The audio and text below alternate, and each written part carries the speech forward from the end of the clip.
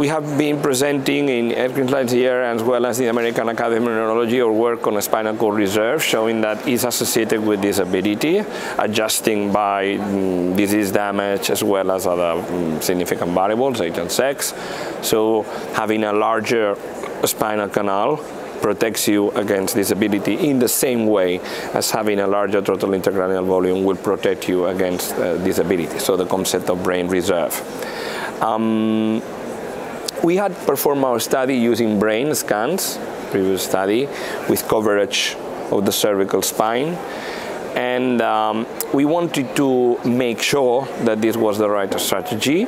And also we wanted to compare that strategy with a set of human operators. In this paper, we have validated our technique. So using head acquisitions is good enough, provides very good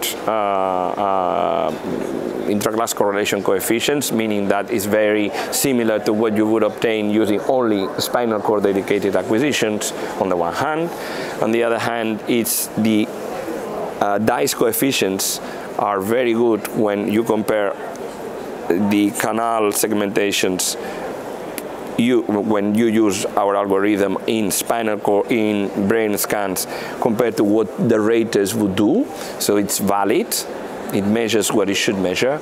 And the final is that we assess the reproducibility after 1 year, because we need to know that the canal is stable. Otherwise, if it changes because of the disease, then it's no longer a measure of reserve, and we observe a very good reproducibility. So 1 year after, the intraclass correlation coefficients are very high compared to the acquisitions and the measures 1 year before.